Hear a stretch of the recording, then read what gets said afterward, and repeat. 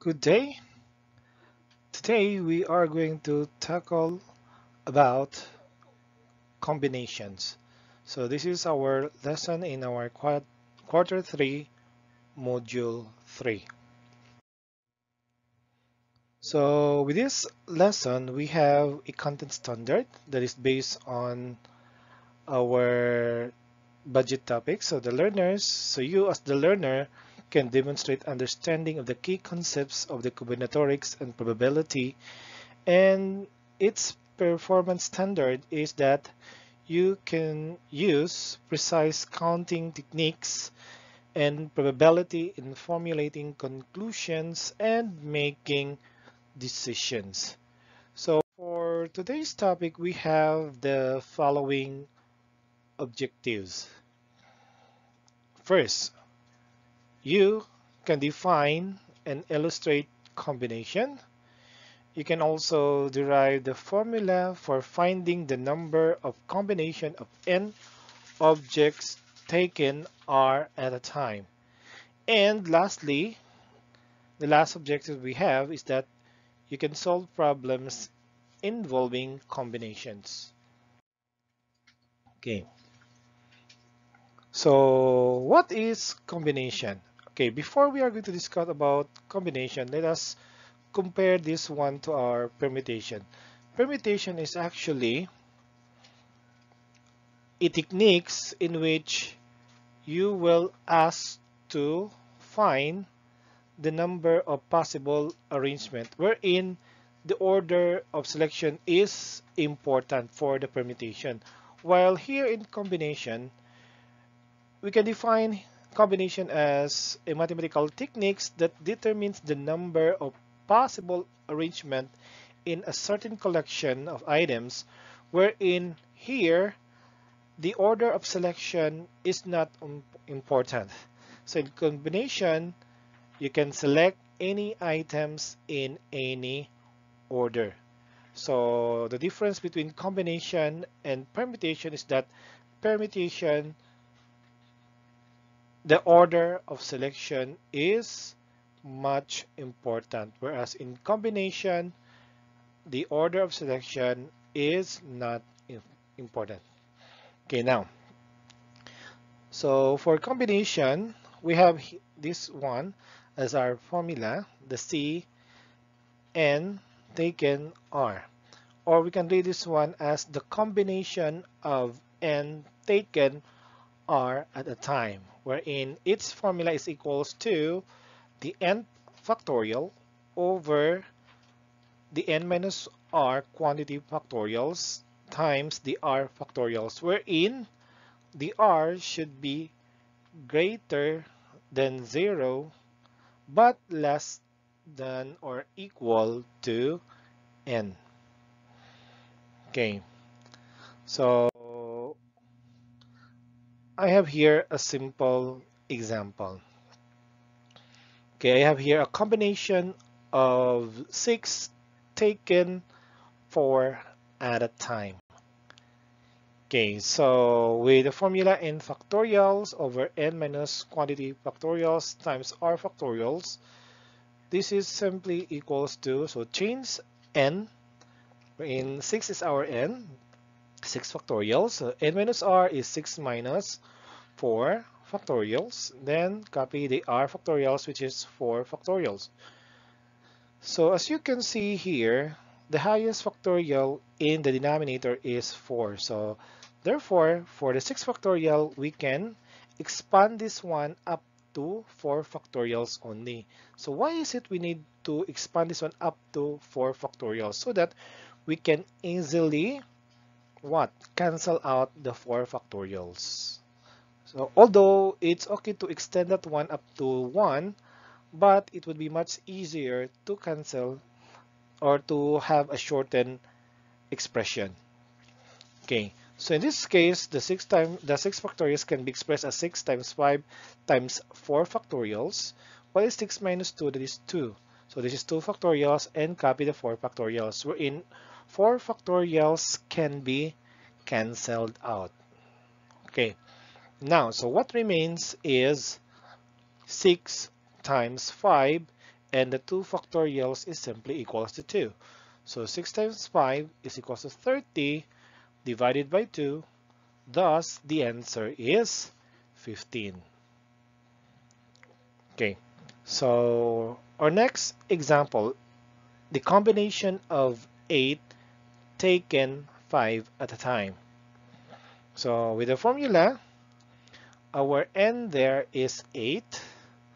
The n minus 1 is 8 minus 5 factorials times 5 factorials. So in here, we can expand 8 factorials up to 5 factorials. So that is 8 times 7 times 6 times 5 factorials. Okay, so now we have expanded the 8 factorials up to 5 factorials. So why is it up to 5 factorials only? So that we can cancel out the 5 factorials at the denominator. Then the 8 minus 5 is actually equals to 3. So now we can cancel out 5. So what remains is 8 times 7 times 6 and the 3 factorials. So we have 8 times 7 times 6 and the 3 factorials is simply equals to 6. So we can cancel 6 or we can multiply 8 times 7 times 6 divided by 6. Okay, so if we multiply 8 times 7 times 6, that is 336 divided by 6, and that is equals to 56. Or you can also cancel 6 here. So what remains will be 8 times 7, and 8 times 7 is equals to 56. Okay, so next is, okay, what about in a problem solving? So how do we solve combinations applied in a problem solving? Number one, if there are 8 teams in a basketball tournament and each team must play every other team in the eliminations, so how many elimination games will there be?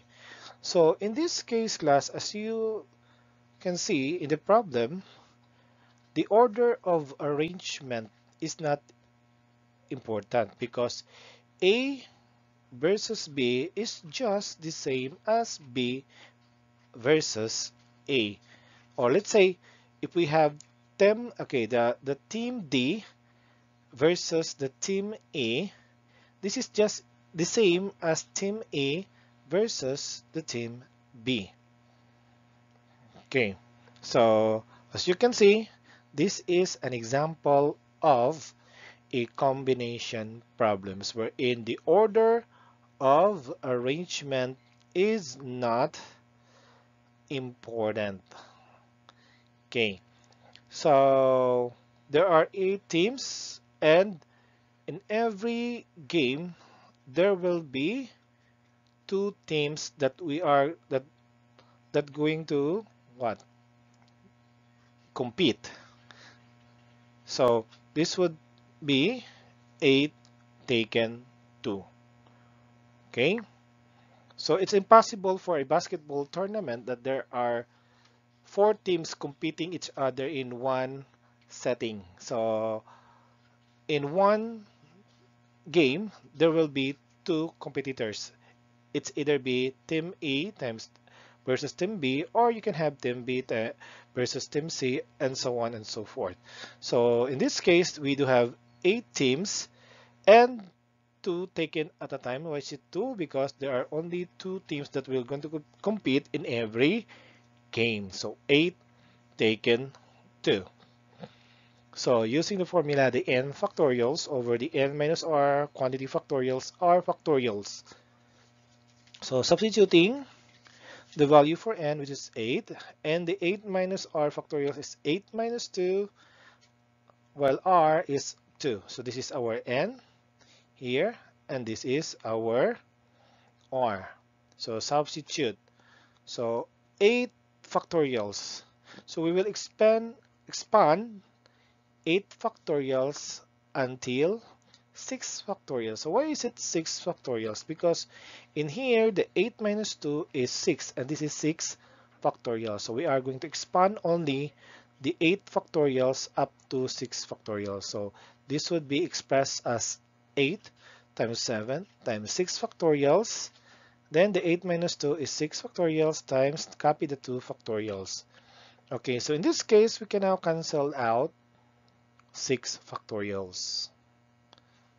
Okay, so what remains is 8 times 7 over 2 factorials, and 2 factorials is simply equals to 2.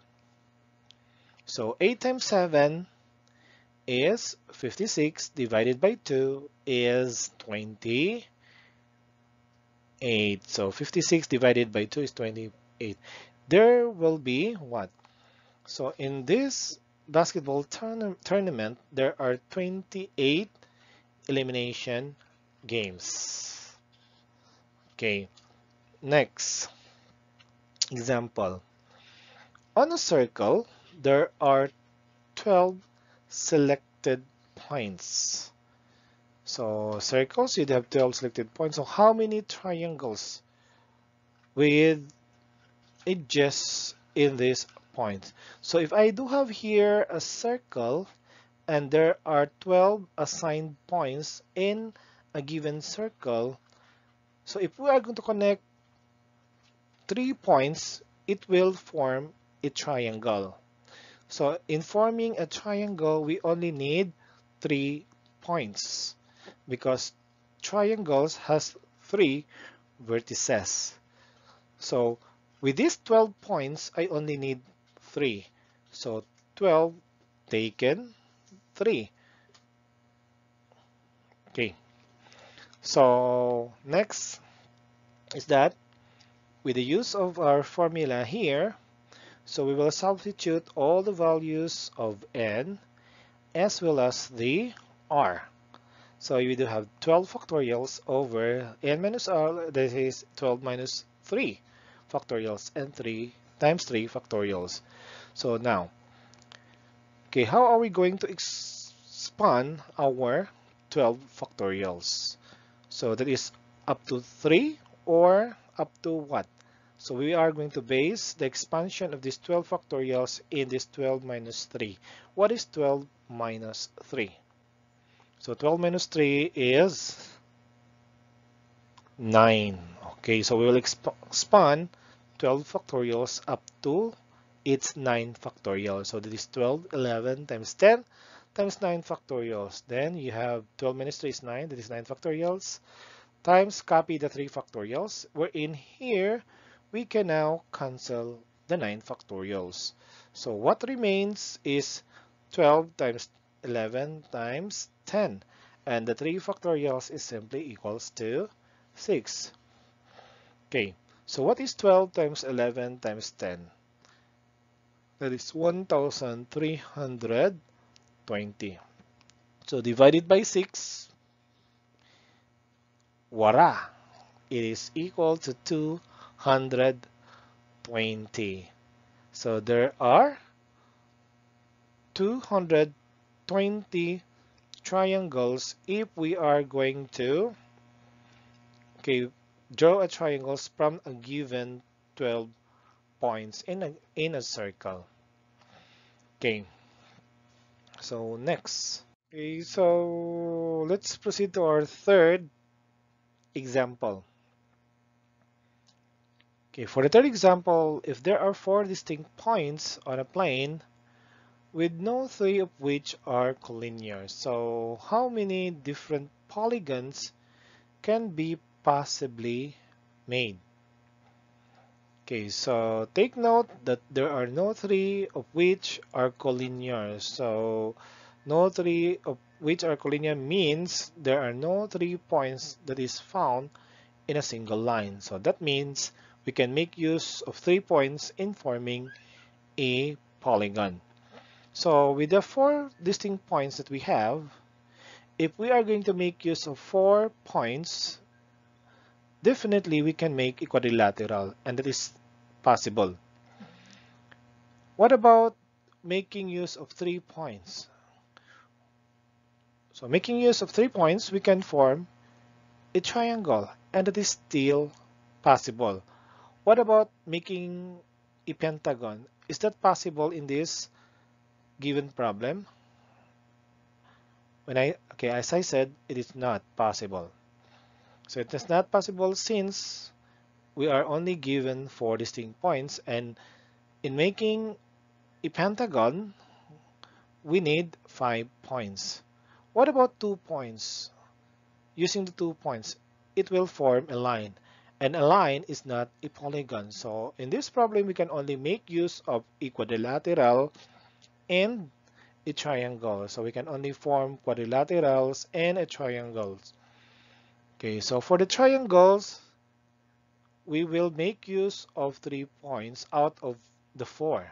So that is 4 taken 3. So with the formula that we have, we will simply substitute the value for the n and the r.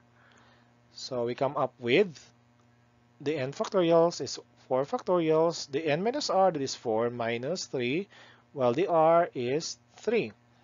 So in this case, we can only expand 4 factorials up to the 3 factorials. That is the shortest and the easiest way for us to expand the 4 factorials, since we can cancel out the 3 factorials.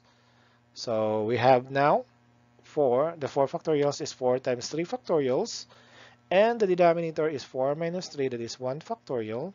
Then copy the 3 factorials. So we will cancel out the 3 factorials. And it will give us 4 over 1. And what is 4 over 1? That is 4. So with the 4 points that we have, we can make 4 triangles out of 4 distinct points. What about quadrilateral? For quadrilateral, from the given 4 distinct points, so we are going to make use of all the points. So with the formula, we will substitute the value for the n and the r. The n is 4 factorial, the 4. So n factorials is 4 factorials. And the n minus r factorials is 4 minus 4 quantity factorials. Then r factorials is 4 factorials. So there's no need for us to expand the 4 factorials, since we can cancel out directly the 4 factorials. And for the 4 minus 4 factorials, that is equals to 0. And what is 0 factorials? 0 factorials is actually equals to 1. So this will be expressed as 1 over 1. And what is 1 over 1?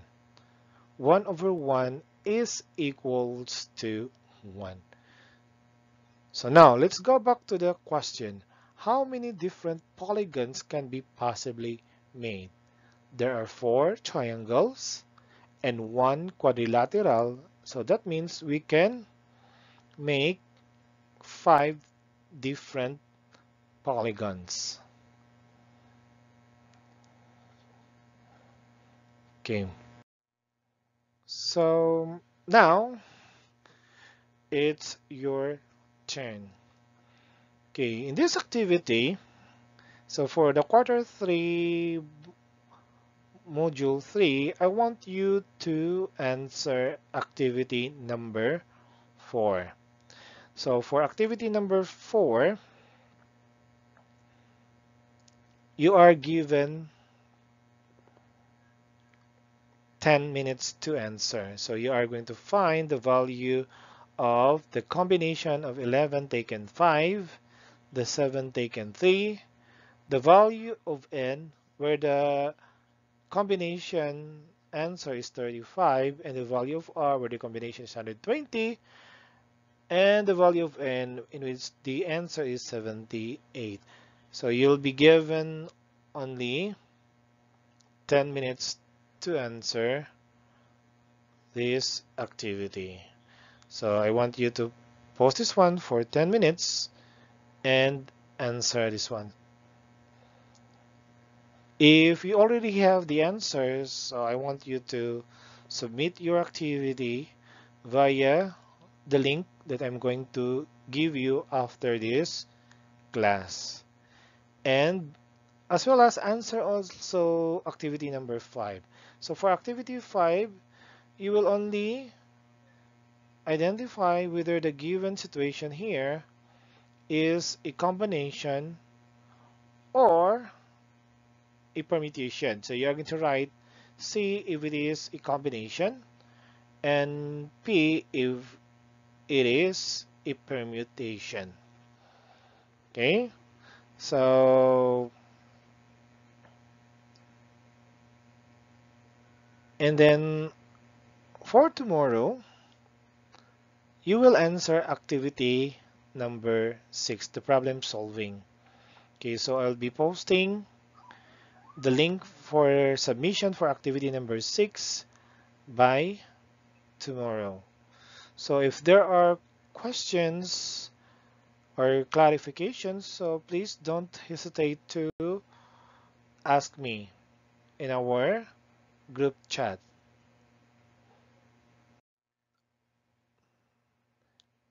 Okay, oh, thank you and God bless us all.